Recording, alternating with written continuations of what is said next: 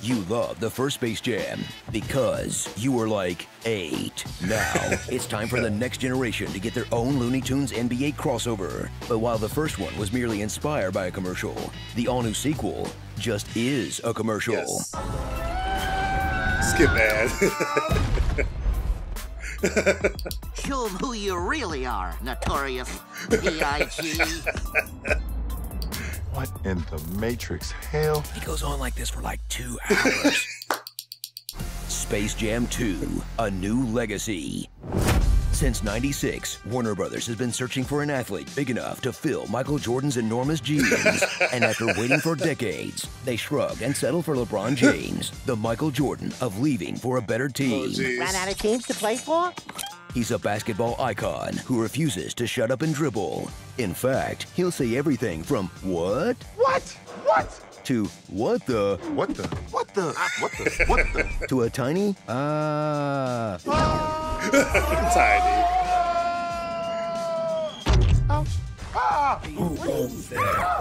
in a performance that uses the latest in practical and digital effects to fix his hairline. Oh my God. MJ would never. Watch as a guy who's known for being electrifying on the court and a corny goofball off it is cast as a joyless grump who plays boring basketball. Everything in between these 4 lines is work. And when his son Dom gets kidnapped by his nemesis, a cleverly named villain will win the kid over by showing him all the love and encouragement he's missing at home, forcing the dad to round up a bunch of cartoonish misfits from a land where they don't age and convince them to help him fight back against the bad guy until he learns to let loose, have some fun, and believe he can fly. Bang-a-rang, bang-a-rang. Hey, can we just watch Hook instead? Thank you. Don Cheadle co-stars as a slightly different kind of war machine, Al G. Rhythm. Slightly different. He's got a plan to steal all of LeBron's social media followers. And, like, have fun with that, dude. He'll do it by kidnapping some of basketball's most available talent at the time of filming, all to beat LeBron at his son's blatant NBA Jam ripoff. Plus, he wants to kill the Looney Tunes, I think? It gets kind of murky. Honestly, once the horny nuns and the Iron Giant showed up, I just tuned out and scanned the background for Easter eggs. Oh, hey, look at that, Jabberjaw. How do you do, fellow kids? It's the Looney Tunes. They may have peaked during the Korean War, but that won't stop them from doing all the latest memes of 2003. Oh my goodness, thank you. There's Bugs Bunny, who turns in a performance that can only be described as off-brand Bugs Bunny. I'm a toon, Doc. And the return of Lola Bunny, a rabbit I'd like to flatter because of her strong work ethic. Yeah, that's it.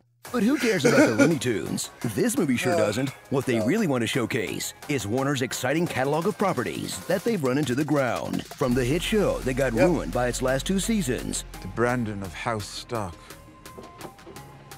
to the hit films that got ruined by their last 2 sequels. Chateau Aubryon 1959, magnificent wine. I love French wine. To the hit franchise that's being ruined by J.K. Rowling's last 2 brain cells. Honestly, this movie should have focused on Wile E. Coyote, if anyone. He put up 524 points in the final game. MVP! MVP! So enjoy the film equivalent of a genetic mistake begging to be put out of its misery, with a villain who embodies a creatively bankrupt movie studio, staffed by incompetent executives. A new idea from the algorithm. I'm listening. Some of the greatest 2D animated characters of all time transformed into CGI freaks against their will. Cock-a-doodle-doo, not do that. And a hero who laments how corporations force IPs to cross over for cash. They all left. Then does exactly that. But who cares? It's just a dumb kid's movie. As long as they have that Come On and Slam song in there, we'll call it even. Come on, slam, or no one will feel welcome at your jam. Starring Didn't even include that. Cleveland Steamer.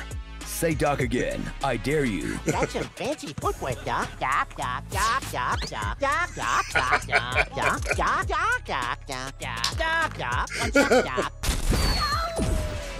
Big Chungus. That's Big Chungus. Personal foul. Nice try, movie, but I'm also horny for solid basketball fundamentals. M&M. LaDub James. Sorry, don't get cross. Oh, gotcha. Oh. Come on, bro.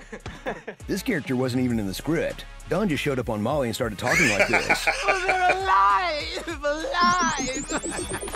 Rapists. Child murderers. And a woman who tortures and imprisons her disabled sister. Good thing they cut Pepe Le Pew out of this movie. Whew, that could have been problematic. It's not TV, it's an ad for HBO.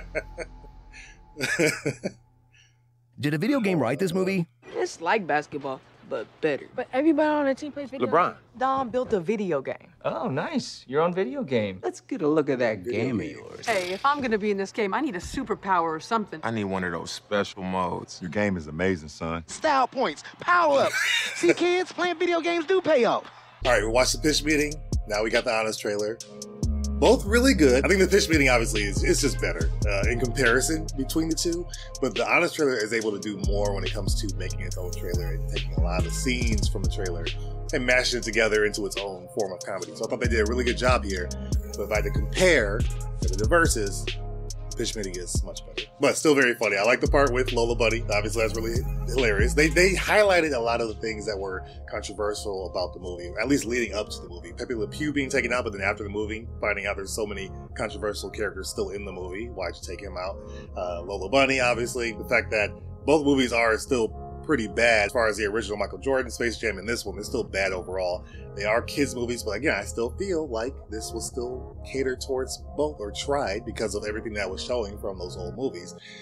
That's just what it was. But still funny stuff here. Let me know what you think in the comments below. I'm interested in what you think of this Honest trailer for Space Jam: A New Legacy. As always, shout out to my hyper crew: Brian Tidwell, Steve O, Slept Near, K6013, Portal on Mobile 44, Dash Milner, and Daniel Lopez. Thanks so much for being a part of the crew. To all my members and subscribers, thank you guys so much for supporting the channel, whether it's monetarily or hitting that subscribe button. Really do appreciate it. While you're still here, hit that like button. It does help out the channel. Lets me know what you guys want to see.